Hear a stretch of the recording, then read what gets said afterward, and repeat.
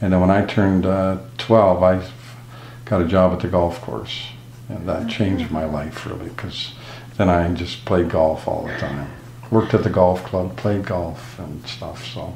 Well, the job, it was even written in the advance this summer. What happened was I was selling golf balls I wasn't even 12 yet, but you'd find golf balls, you would sell them to the golfers, right? So that was a great idea. Only trouble is the golf club didn't want you to do that because you were cutting into their business.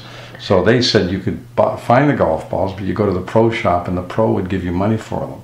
But we knew you'd never get the same amount of money from the pro as you would from the golfers, right? You could get more money. So anyways, one day I had these golf balls and they were pretty good, and I said, well, I got to sell them.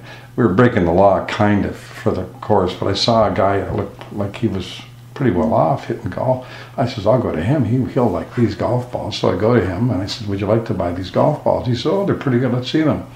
He says, you know, you're not supposed to sell them here. Oh, you know, and I pretended to say, I didn't know that. Well, we knew that. He says, and by the way, I'm the pro here. And then you just kind of looked at him like, you're just like heading to the police officer with the goods.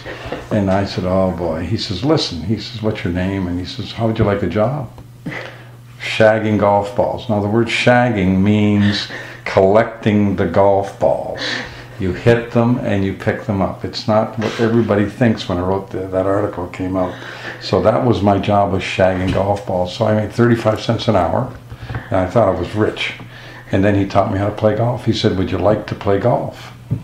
And I didn't know anything much about golf. He said, so every Thursday he would give lessons, and I would play with the younger kids.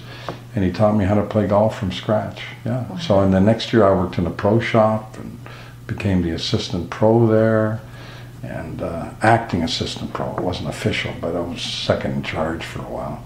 And the pros were Bill Baker and Wayne Cardiff. Those were first Bill Baker, and Wayne Cardiff was the assistant. And Bill Baker left, Wayne Cardiff became the pro, and I was his assistant. So I worked there till I was 19. Played a lot of golf. At times I was good, and at times I was terrible. You know, I had good moments and I had bad moments. I played, you know, I won the junior championship when I was 16 and came in second 4 times. Lost it many times. So I know what losing's all about. So then 47 years later, this year I won the club championship. So it's been great, yeah.